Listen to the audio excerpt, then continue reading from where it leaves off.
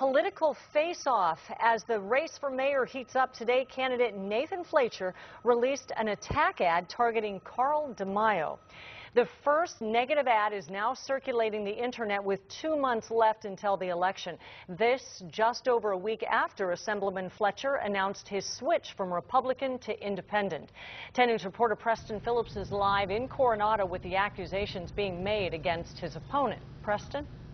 Yeah, and Kim, this also comes just days after Nathan Fletcher called Carl DeMaio out in front of hundreds at a mayoral candidates forum last week in Hillcrest, accusing Carl DeMaio's attacks and saying his attacks cost him the Republican endorsement. In this ad posted here on YouTube, it accuses Carl DeMaio for failing to give San Diegans the answers to several key questions related to his candidacy.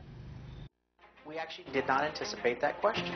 In this newly released online attack ad, Nathan Fletcher accuses Carl DeMaio of refusing to answer several questions, like did you meet with lobbyists behind closed doors? Why did you try and defund the City Ethics Commission after they fined you? What is your stance on SB 48? The ad has relevance because there are certain issues that Councilman DeMaio should be addressing. With this ad, political science professor Carl Luna thinks Fletcher is trying to battle DeMaio for the moderate Republican votes that may still exist. He has to be careful he doesn't alienate moderate independents and moderate Democrats. In response to Fletcher's ad, DeMaio's campaign released this statement to 10 News. This attack is taken directly from the Government Labor Union website. While Nathan Fletcher and his Government Labor Union backers resort to desperate political games, Carl DeMaio will continue to talk about solving San Diego's fiscal problems and how we can all work together to reform the pension system. Carl DeMaio is going to downplay the content of the ad and try to turn it against Nathan Fletcher, saying he's going to take the high road. You may remember when Fletcher called DeMaio out at the LGBT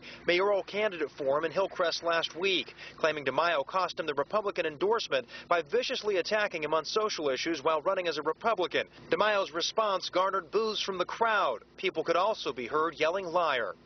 I have never criticized any of my opponents for their position.